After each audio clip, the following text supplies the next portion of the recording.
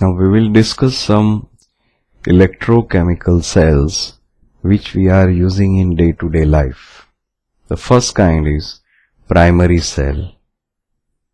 It is also known as dry cell, and it is also called Leclanche cell because it was discovered by Leclanche.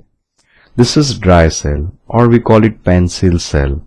We are using in our day-to-day life this one, where this container is of zinc, which is anode. This rod in the middle is a graphite rod.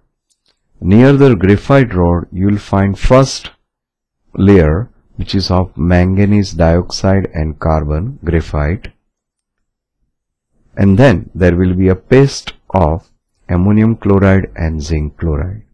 So little amount of water is added, so the paste should remain little moist, and we have to cover it with the help of this zinc container.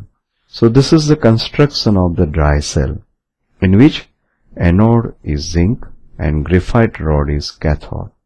If you connect these two, then the electricity current will pass through and oxidation reduction takes place inside the cell.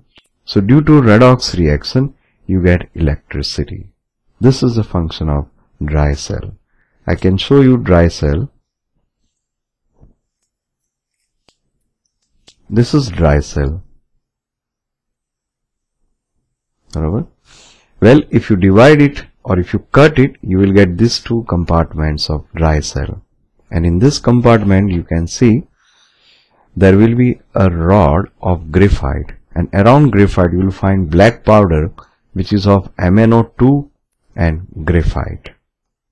Well, it is completely dry, so you don't find paste inside this. But if you cut the fresh dry cell, then you can see this paste also. But be careful when you are cutting, because it is metal which you are cutting, so we have to be very careful. Okay, this was cut by machine.